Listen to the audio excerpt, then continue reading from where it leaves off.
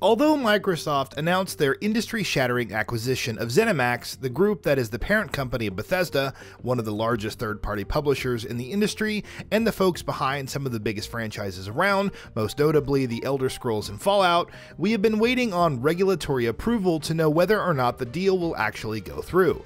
The recent announcement of the formation of Vault, a Microsoft subsidiary that will basically operate ZeniMax for them, however, seems to indicate that the finish line is in sight for the process to complete. Indeed, the formation of an independent subsidiary may itself have been a move specifically intended to appease regulators. The legalities of the situation aside, however, it now becomes clear that Bethesda and all the incredible studios, games, and IPs they hold will become a part of Xbox Game Studios, which is an incredible win for Microsoft in their attempts to bolster their first party, and probably makes their first party more appealing than Sony's, at least to me, but which does beg the question, are these incredible industry-defining mammoth franchises and games going to be Xbox exclusives from now on? Now, to be clear, this isn't a discussion about what I think will happen. This is a discussion entirely independent of that. This analysis is trying to approach the problem from the perspective of whether or not Microsoft should continue to put Bethesda games on PlayStation and Nintendo platforms. After all, one of the reasons those games have sold the numbers they have is because of their ubiquitous availability. From Microsoft's perspective, is it more sensible to continue putting these games on rival consoles? Or are they better served by keeping them within the Xbox ecosystem? Before we begin, please consider subscribing and enable all notifications by clicking the bell icon. With that out of the way, let's get started. How Microsoft measures success. Before we get to that answer, however, let's take a moment to, once again, reiterate what Microsoft's core business strategy in the gaming market is with Xbox. With the history of platform holders such as PlayStation and Nintendo, who prioritize hardware unit sales to facilitate software unit sales and revenues via licensing models, it can become easy to get stuck in a mode where the only mode of success one considers is the traditional ones, i.e. if you are not selling 100 million units like PlayStation or Nintendo, then you're not really doing well. To be fair, that is true if you are in the market to primarily sell consoles.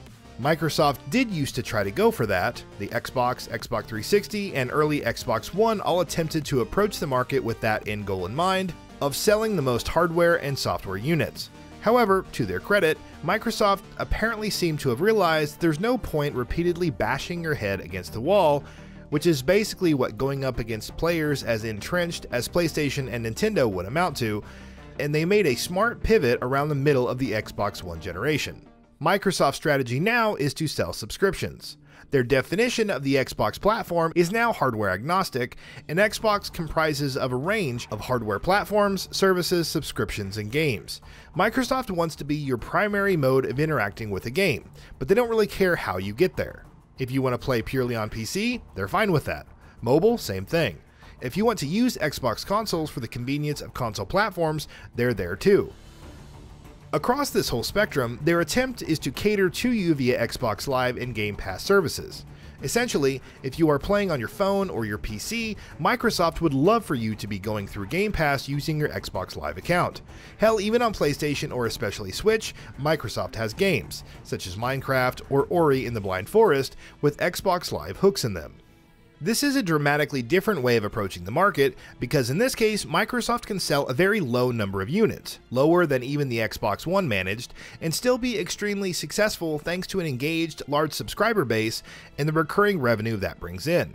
Basically, Microsoft has decided if they can't sell 20 million copies of Halo to 100 million Xbox owners, they would rather have 100 million Game Pass users across Xbox and non-Xbox hardware alike, all playing Halo instead, and make money off of them that way. So Microsoft's primary motive is to no longer sell consoles. But this does not mean that they don't care about selling consoles at all. Of course they would be happy if they did. On average, consoles bring in more revenue per user than a PC or mobile player could. With a console player, you get money from the purchase of the system, if it's being sold at profit, accessories such as controllers, subscriptions such as Xbox Live Gold, which is necessary to play online on Xbox consoles but not PC or mobile, and money from every single game they purchase on the system. None of this holds true for their users on PC or mobile. On PC, Microsoft only gets money for purchases of their own games, and money only for Game Pass subscriptions, but not Xbox Live Gold. On PC, Microsoft does not get money for third-party game purchases unless they are purchased via Microsoft Store, and let's be honest, how many people do you know who play on PC and only use Microsoft Store, or even use it at all? On PC, players can use any controller they like, including PlayStation, Nintendo, and Steam ones. Ditto for mobile too. So it comes down to a balancing act. Microsoft obviously wants to increase Game Pass subscriptions as the primary and overriding business motive, but not do so in such a way that people are entirely disincentivized from wanting to buy an Xbox console. And I think this fact, over all else, is what will inform Microsoft's strategy with Bethesda and their games. What Microsoft should do with Bethesda games. Keeping in mind all of the above, Microsoft will probably be best served keeping Bethesda games Xbox ecosystem exclusive, at least for a fairly large launch window. There are multiple reasons for this, but they all come down to traditional business benefits of exclusivity combined with also getting perks from their current subscription-focused strategy. First, since the Xbox ecosystem is currently spanning PC, mobile, and Xbox consoles, the addressable install base for Bethesda games is still huge. The traditional loss of Audience 1 may have considered in a situation where a third-party publisher was brought up by a platform holder doesn't apply here. Bethesda isn't just selling to Xbox console owners, it's selling to Xbox console owners as well as players on PC, and remember PC and Xbox are the two biggest markets for Bethesda games in that order, and potentially a universe of hundreds of millions of players on smartphones and tablets. Second, keeping the game exclusive to the Xbox ecosystem compels people to engage with it if they want to play Bethesda games. Your choices if you want to play The Elder Scrolls 6 are to either buy an Xbox console and a copy of the game, buy an Xbox console and subscribe to Game Pass, subscribe to Game Pass on PC, subscribe to Game Pass on mobile, buy a copy of the game on PC. In literally all of these situations, Microsoft gets your money while making you a revenue-generating part of the Xbox ecosystem. Third, you increase the potential for console sales.